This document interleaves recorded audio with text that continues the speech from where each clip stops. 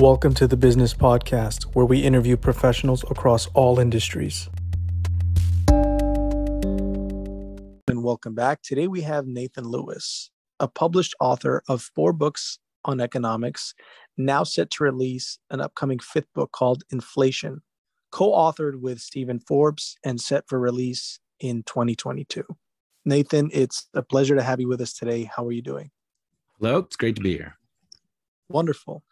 Nathan, kick us off. Tell us a bit about yourself and share something that most people might not know about you. Okay. Well, my main role in our affairs has been to write books about economics, primarily monetary economics. I come from this with the, you might call it the supply side group, which has included people like Art Laffer or Larry Kudlow or David Malpass. And like those other people, and Steve Forbes and Jack Kemp, tend to have involvement in Wall Street, and as a result, they've tended not to write very many books. Laffer's written a few, but that's generally been the case. And so it's been a very small and insular circle. And sort of when I got into it, I discovered that there was a lot that was known by a very small number of people, and because they never wrote anything down, no one ever. It just stayed as a very small circle, and was kind of in danger of going extinct altogether. And so I set about essentially writing the other half of the supply side revolution, the supply side agenda, if you will, which is basically monetary. It's kind of known for its low tax enthusiasm during the 80s and so forth, flat tax and that sort of thing. And so I set about doing that and basically spent about 20 years at it. I wrote what I call the gold standard trilogy, 3 books about the gold standard, which I think eclipses anything that has been done in the last 200 years, or I wouldn't have wasted my time writing it. So that has been kind of my signature item, but it kind of goes a ways beyond that to kind of expand the supply side approach, if you will, to hopefully to write these things down and to get a broader, not just audience exactly, but more people who have sort of an expert level of understanding of these things. And along the way, I've been involved in various forms of asset management. And although I have to say somewhat on the periphery, because I've always felt like writing books and this intellectual stuff has been my primary purpose. And one thing about Wall Street is it's very involving, and pretty soon you don't have time for anything else. So I've often felt that if I were to get more involved there, then all these books would never get written and so forth. So I've remained somewhat on the periphery on that side, but I have how long is it now? 20 years of some kind of had a hand in the game in sort of macro themed asset management on the advisory side for hedge funds and mutual funds. I've run funds myself. I'm running some money now for a very small circle, and I've had pretty good performance over the years. But I think I would probably be known most for my books and intellectual work. Well, thank you for that context, and certainly thought leadership stands the test of time as opposed to word of mouth, some might argue. And kind of one thing that's been interesting about it is that unlike the other sort of more academically inclined economists, when you were involved in Wall Street on kind of a professional grade level, and there's real money being won and lost and so forth, it just immerses you in the real world up to your neck, right? You just have an understanding of what's really going on in the world, which someone who just spends all their time at, in some office at Yale doesn't really have any experience with. And you see that in their work. So that's kind of one of the things that I think the supply side circle in general has brought that has been important. And I'm a representative of that, I guess you could say. Totally, especially since you've been actively managing funds throughout your career and still doing it, as you just mentioned. Maybe you can talk about your early days when you got your career start, what were your motivations for starting with the initial companies you did, and walk us through that path of what you did then up until what you're doing now? Well, I've kind of felt like I have a destiny to do this stuff. That's why I do it. Otherwise I wouldn't spend so much time and effort at it. I kind of felt like I had a destiny to do these things. And, if someone else doesn't feel that personal need, then they probably shouldn't get involved. But it came around somewhat later than, Mozart, who's playing violin at age 3. And basically it was already in my mid 20s when I was in living in Tokyo, and basically went there after college and studied Japanese and ended up working in financial media, Dow Jones. So more on, Wall Street Journal. I wasn't for the Wall Street Journal, but that style of financial news. And that was really my first introduction to economics and investing in business, a meaningful introduction. And that just happened to be the time when there was this tremendous meltdown in Asia, the Asia crisis, 1997, 1998. And it was this fantastic opportunity to kind of watch that happen in real time, because as a news guy, you're supposed to be up on current events. And as kind of a newbie, both to news and economics, it became apparent to me early on that the people who are supposed to know what's going on did not. I didn't know anything about it, but I could tell they didn't either. And of course, that's why the crisis was happening and why what they did, try to fix it, didn't work. And that was when I started to study things in depth. And I had a fantastic, so it was kind of a hobby in a sense, on complementary with, but not necessary for my journalistic stuff. And I had this tremendous ramp up of studying, or ability, or whatever you want to call it. And in the space of about 2 years, 24 months, I went from a dead start to starting to write my first book. And if you read my first book, it's fairly sophisticated, actually. I don't know any example in that of anyone ever heard of or known that has gone from zero to sort of world-class level in 24 months. So that's kind of, it's because I'm kind of supposed to do this stuff. But kind of one aspect of that was I never studied any economics in college. I was sort of interested in it, and then I kind of signed up for a class and quit the class and looking back now, it makes sense, because if I had kind of done the academic stuff, then I'd be as bad as all the other academic economists. And, even lay people can tell that they're a bunch of klutzes. So that's a little bit about the early days. And then I learned a lot of it from a guy who was involved in the 70s and 80s with the Reagan Revolution, and Art Laffer and Robert Mundell, and the early tax cuts of the 80s and so forth. And he had been spending the 90s basically doing Wall Street advisory. And this is before the internet, right? So for that, in those days, a Wall Street institutional newsletter is, you literally printed it on a laser printer and you put it in the mail with a stamp. And we hadn't quite advanced to email at that point. And then 1995, as the internet got going, he started to put his stuff, make it available for the first time. Now, remember, 97 is when I got started. So I was kind of there at this very early stage when you didn't need a printing press to make yourself known, or a radio station or something like that. And as a result of that, I ended up working for him and with his Wall Street and institutional clients beginning in 2000. And while I was still working on my first book, in evenings and weekends. Well, I started working part-time in 2000 for him. And then while I was writing my book full-time, spent about 6 months at that, but it wasn't finished.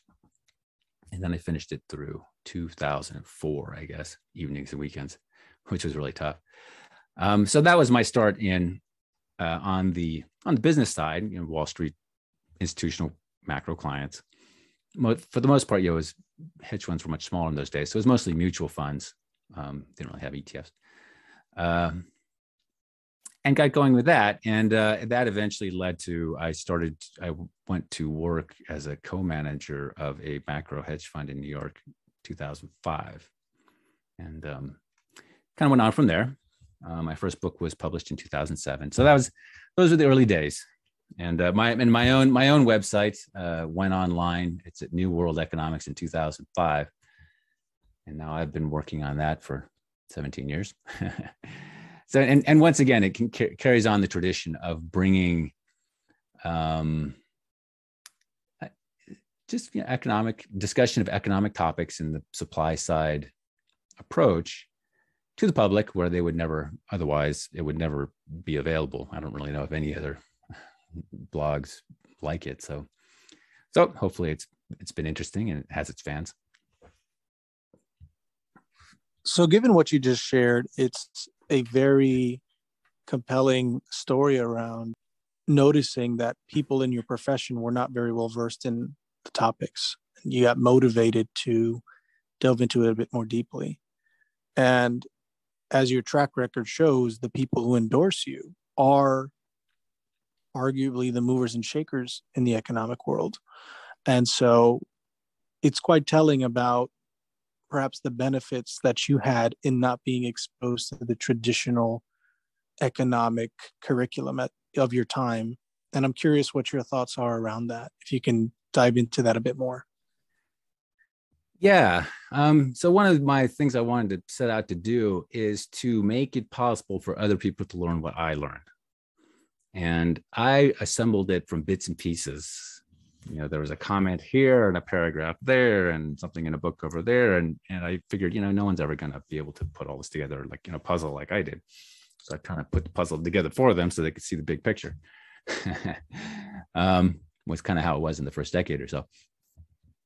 And over time, I've realized, just the nature of academia is, as we all know, it's for one thing, there's people are just kind of divorced from the real world success and failure of their ideas in the real world just doesn't really impinge on them.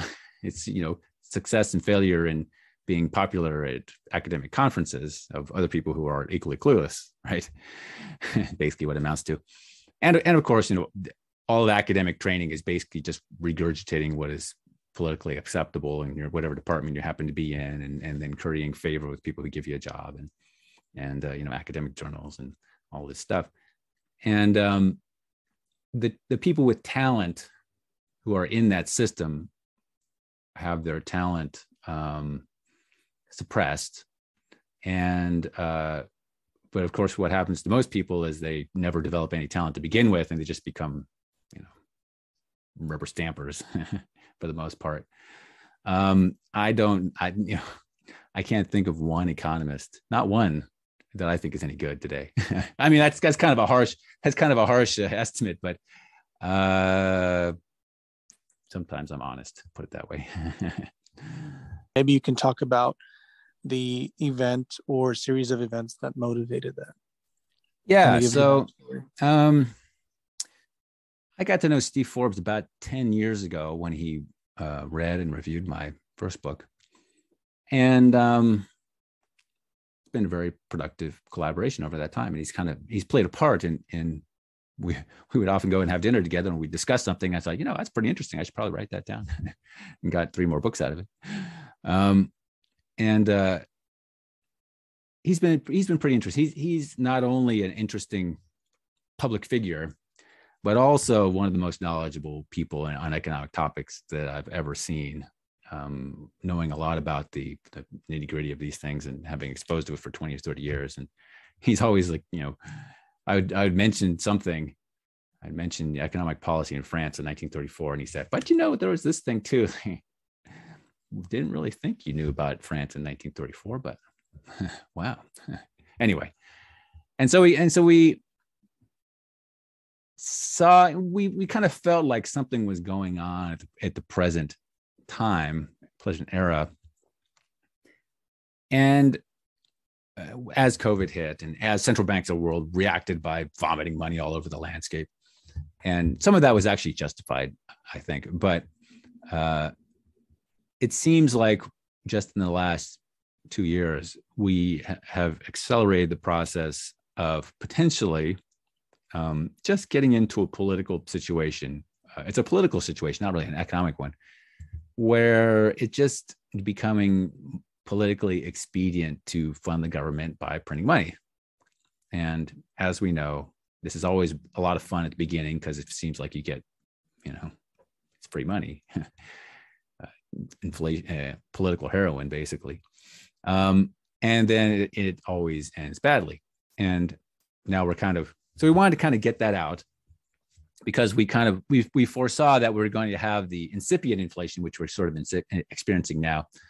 And then in the longer term, let's say 10-year horizon, we wanted to either prevent things from just completely getting out of hand, or if, there's nothing we could do and things just do get out of hand, we wanted to make a blueprint of what you do next, because people often don't talk about that. Okay, you had a disaster, and then what do you do? Because that could be the difference between the United States having another century of success, as it did after the Civil War, or just kind of, degenerating into endless chronic difficulties like Argentina after World War I. So we wanted to get out there with that at this time with a book about inflation. What is your process when it comes to getting historical context in your approach to your writing and how you envelop that into the story that you're telling? Well, one of the interesting things I've discovered is over time, because as you look into these things, there's two things you figure out. You figure out what, if you look into historical issues, which I have over a period of years, what was going on, and why can't other people figure out what was going on? Because you investigate what was going on a little bit, and you sort of get a grip of it, and then you read some economist version of things, and you realize it's completely out to lunch. Like there's just no reference to the most important events of the time. And it's interesting you bring up historicity, because economics became very abstract in the late 19th century. It became based, the model was physics and engineering, basically building steam engines or internal combustion engines or something like that, right? It's like compression ratios and I don't know, air fuel mixtures and things like that, which have no historical context, right?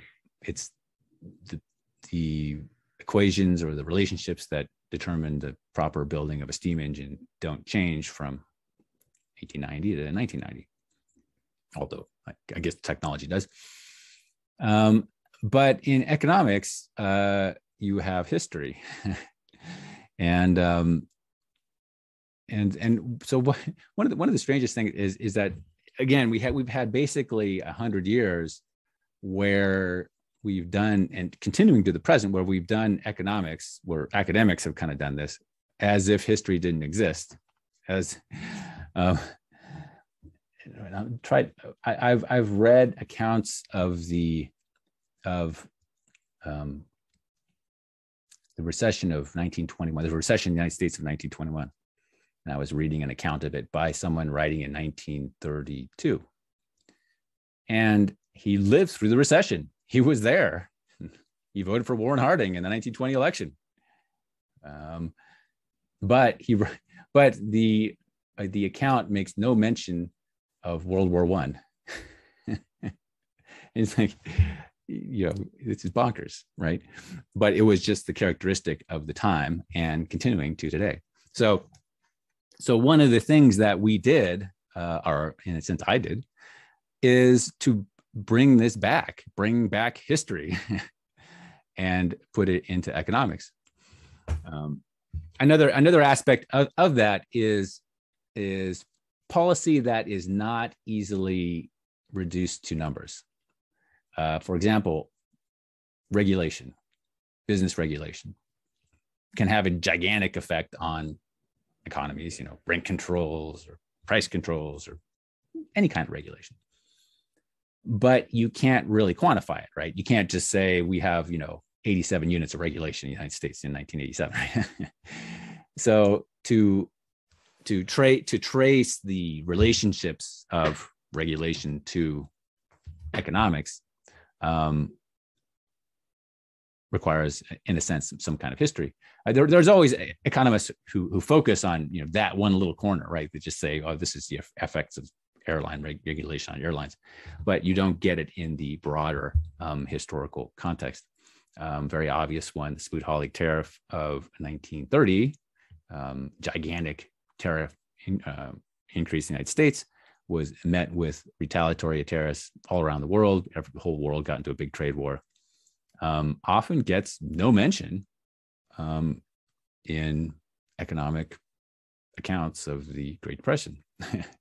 Just doesn't fit, right? It's history, it's words, and they want to do numbers, and words and numbers just oil and water, so they just got omitted. This is kind of, I mean, it's so simple, really, but for some reason, economists haven't done it for 100 years. I appreciate the way you expressed that viewpoint, and I'm curious, and this is probably a question that you'll have multiple answers for. What other viewpoints you have that you'd characterize, or others might characterize, as atypical in comparison to some of the more popular economic schools of thought of today or recent past? Good, yeah. So try to express the character of what I call the supply side school, because it's certainly not just me. I stole a ton of it, and that's fine. My fourth book was called The Magic Formula. It came out in 2019, and it really is kind of an introduction to Reagan style, Jack Kemp style, Steve Forbes style economics and public policy for the first time reader. The ideas in it will be familiar to anyone who's read the op-ed page of the Wall Street Journal over the last 30 years. But certainly to my knowledge, there's never been a book that put it together in one place where someone who wasn't familiar with it could pick it up.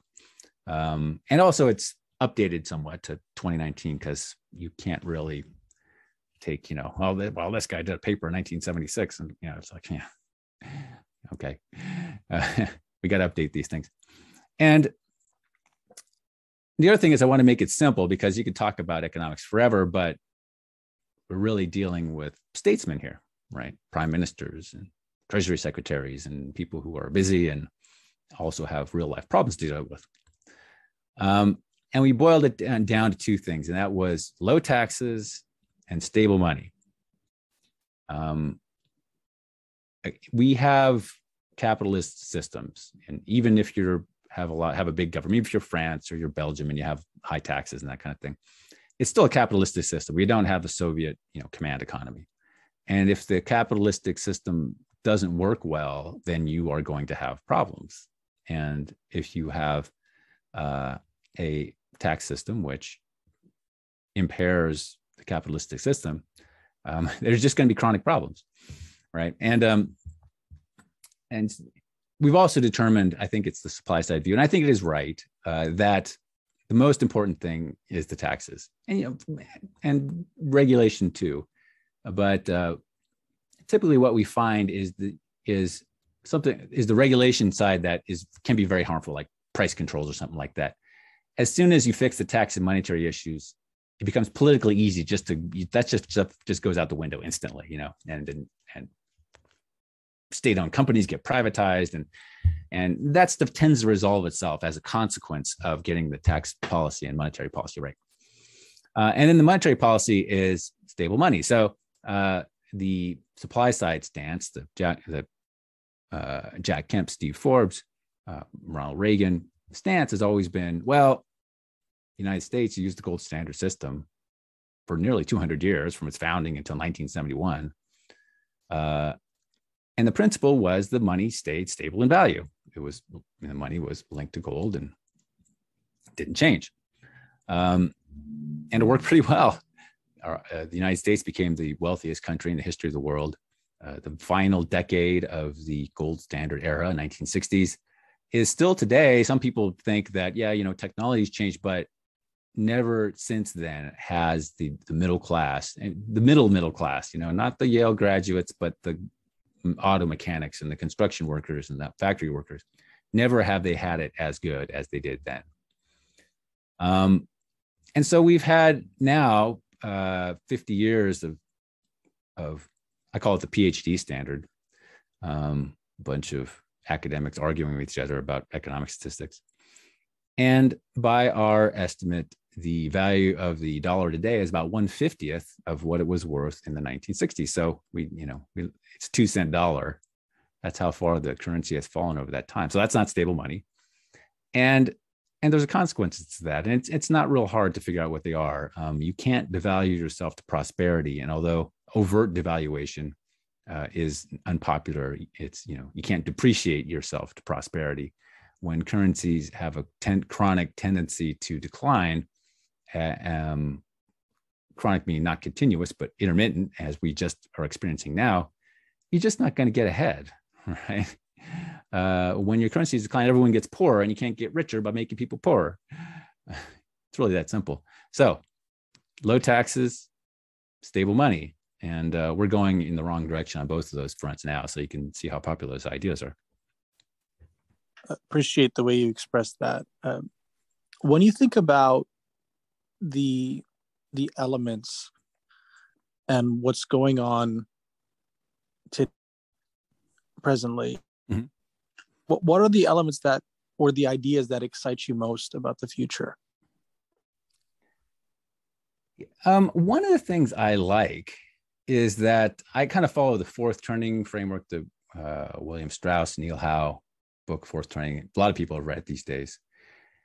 And they kind of have this historical theory where there's about an 80-year cycle. And at the beginning of the cycle, things are kind of fresh and new, and they sort of mature, and then they sort of become decrepit and old and decay and collapse at the end of the cycle. And we're sort of at I would say, the end of that cycle now, almost exactly as they predicted 25 years ago.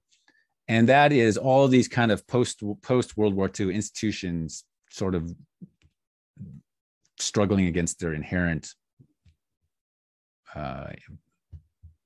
inherent problems, or becoming just kind of old, like the entitlement programs, like the sort of mid 20th century big government high tax system, like the the floating fiat currency, central bank managed funny money stuff. All these things are kind of coming to their natural conclusion.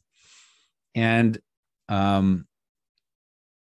they had looked into these kind of cycles many times in history, and they said, it pretty much just works out the way you think it will, which for us would be that, the United States and around the world will eventually have some sort of sovereign debt, deficit currency issue, and it would just kind of, reach an end stage.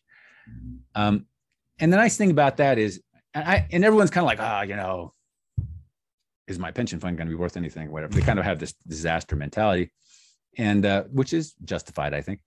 But I like to go one step further. It's like, okay, yeah, probably can't do anything about it. Probably can't really fix it. But what happens afterwards? And afterwards, if you look at this, what other countries have done, you have this wonderful time when all of the stuff that was impossible to fix before, you couldn't reform Social Security, you couldn't reform Medicare for decades or whatever, the healthcare system in general, which is a big mess. And then just because it kind of fell over and died of its own accord, the house burned down by itself, you have to make something new. And then all these ideas, which had been just kind of on the shelf, get put into play, for better or for worse, right? Russia, after out of the shock of World War I, adopted state communism. It didn't work out so well, but you can see, the ideas of the time were manifested in real policy. And so, for me, it's things might get real bad, but we want to be there with a fully developed framework for where we would like to see the United States go in the future. For example, lower taxes, more stable money. because if we can set that framework at the beginning, we might enjoy, 80 years of success as a result of that, as the U.S. did after Civil War, for example, or after World War II. So I see that as a good thing, and when that happens, you're not going to have, you say, oh, all we've done around is sit around a table and debate for 10 years. We made a flat tax proposal, but of course it never passed Congress. Well, over 30 countries did pass it, and they were in a political position to do so because it was the collapse of the Soviet Union. And they said, well, what's the best ideas around? And they grabbed Steve Forbes' flat tax plan and they implemented it in, Bulgaria. So we're going to have that Bulgaria moment, I think, where we can actually do this stuff. And there's also a lot of other things. Another thing I've been very involved in since about 2007 is basically the replacement of the automobile suburb model of urban development. And it's kind of driving everyone crazy. And we had to create a new model. You can't just complain about it. You need an alternative. And we kind of created a new model in people's minds. And that is now being rolled out aggressively around the world. And I think that's absolutely going to be part of our next 100 years of global development, where we're just going to take automobiles out of cities. You're going to say, you know what? Automobiles are great if you're driving across Kansas, or you just want to have a joyride on a Saturday afternoon, personal automobiles. But they're not really appropriate for dense urban areas, and we'll rebuild everything so that you can live without a car very comfortably, I think. And that's already starting to, it's not happening so much in the United States, but it's happening very much in the rest of the world. What you just shared brings about a couple of interesting ideas. And one of them is, to your point earlier around these 80-year cycles, mm-hmm. The idea of what's been going on globally for the past couple of years has accelerated software technology. Mm-hmm. And so the question is, what ideas have come about for you when it comes to how software technology is going to impact those cycles in one way or the other? Have you had any insights or thoughts around that? My area of interest has been completely non-technological. I see the previous cycle, the 20th, is not just 20th century, but I call it the era of heroic materialism, to borrow Kenneth Clark's term from 1969, where we were experimenting with technology. And in the early days, it was the steam engine, and it was the mechanized cotton loom, and then it went on from there. And we have this technology makes life better model. And for most of our lives, or the various aspects of our lives, it's kind of stagnated, right? Commercial aviation is cheaper than it was in 1965, but it looks about the same. And our cities look about the same. They've probably gotten worse. And I don't see really software adding, there's the basically the China social credit system, these technological systems of government surveillance, but I don't see them adding a whole lot to people's well-being beyond perhaps where they've gone already. I see all the advantages coming from things that are not technological. One of these being city design, completely non-technological. A lot of the successful cities in the world, we're talking about 16th century ideas here, which we can use now and gain gigantic advantages, and not just put a television screen on a Coke can, because who cares about that, right? We don't so putting a battery in a car, right? I'm much more interested in setting up a city where you don't need a car. much more interesting idea for me. Even something like bicycles. The bicycles are very big these days. Simple, mature technology, but now we are doing things with it, with the bicycle, which I think, personally has much more promise over the next 20 years than any PowerPoint deck I've seen from any wise guy with a software idea. That's my view. Well, Nathan, it's been a pleasure connecting and hearing your viewpoints and perspectives, and look forward to hearing about new works that you'll be working on, albeit you have one upcoming. And so thanks for talking a bit about that. If we switch gears a bit and you had the chance to go back into any point in history, who first comes to mind? I tend to be a fan of Caesar Augustus, Octavian, who is generally regarded as the best leader in the history of the West, from Greeks to the present day. Took Rome in chaos and seized control of tremendous daring and ambition, and then set up the framework for another 200 years of Roman triumph. And he did it by reducing taxes and stabilizing the currency, among many of his positive policies. Just heroism on a gigantic scale, and maybe we'll have an opportunity where we can hope for someone like that in the future.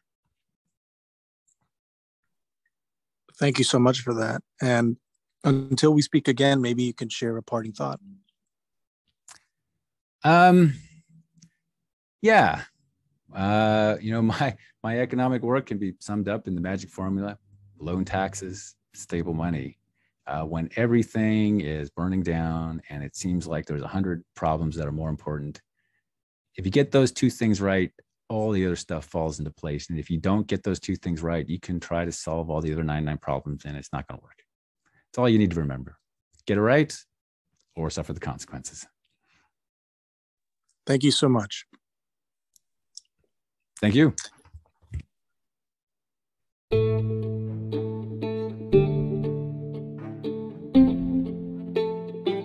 Thanks for attending the Business Podcast, and stay tuned for more episodes.